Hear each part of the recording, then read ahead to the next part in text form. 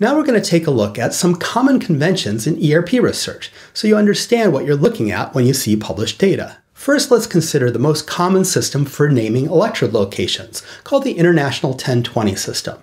It's called the 1020 system because it involves measuring the head and placing electrodes every 10 or 20% of the distance between key landmarks. This system was developed in 1958 before it was possible to record from large numbers of electrodes, so now we might place the electrodes at 5 or 10% distances.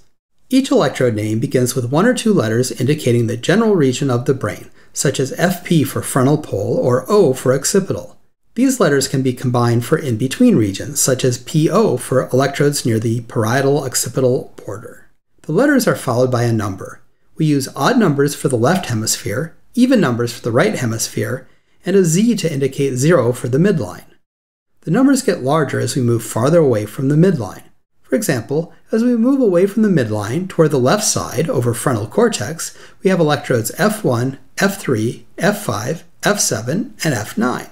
Now that you know the general system, you don't need to memorize every individual electrode name. If I ask you where electrode FC2 is located, you should be able to figure out that it's near the border of the frontal and central areas, in the right hemisphere, and close to the midline. Some EEG recording systems don't use the 1020 system. Instead, they use a geodesic configuration that guarantees an equal spacing between each adjacent pair of electrodes. These layouts use idiosyncratic numbering systems, and a publication will typically say something like, "These are data from electrode 27, which is near the P2 location in the International 1020 system." Now let's talk about conventions for plotting ERP data. You might have noticed that the ERP waveforms so far have shown only a single electrode, even though most labs typically record from between 20 and 128 electrodes. If we showed the data from every electrode site, you'd end up with something like this, where it's nearly impossible to see what's going on. We record from many electrode sites simultaneously, but the waveforms at nearby sites are typically quite similar, so there's usually no point in showing all of the electrode sites in a journal article.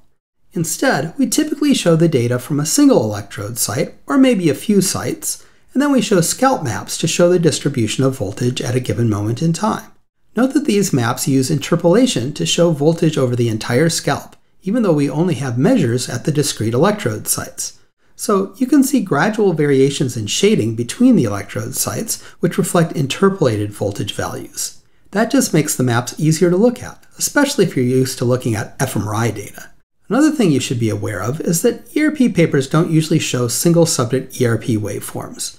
Again, this is largely to avoid overwhelming the reader with a million squiggly lines. Here we have the average ERPs from only 8 subjects in a single condition, and it's already a lot of information. Instead, we usually take the single-subject average ERP waveforms and average them together into what we call a grand average waveform. So when you see ERP waveforms in a paper like this, you're looking at grand averages across the subjects. However, the statistical analysis is done using the single-subject waveforms, not the grand averages. For example, this study measured the mean amplitude in the N170 time range for each individual subject's average ERP waveform in each condition, and then put those single-subject amplitude values into a simple analysis of variance. Now I'd like to briefly discuss an oddity about how ERPs are sometimes plotted. Here's a figure from the first edition of my ERP book, and here's the same figure from the second edition. Do you see the difference? In the first edition, all the figures were plotted with negative upward. That's how I was trained to do it back in the 1980s. This odd convention was a result of the nature of the hardware used by early researchers to record EEG and ERPs.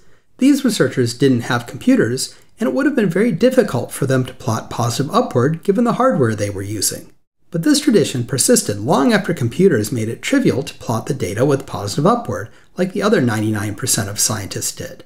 I eventually saw the light, so in the second edition of my book, all the figures were plotted with positive upward.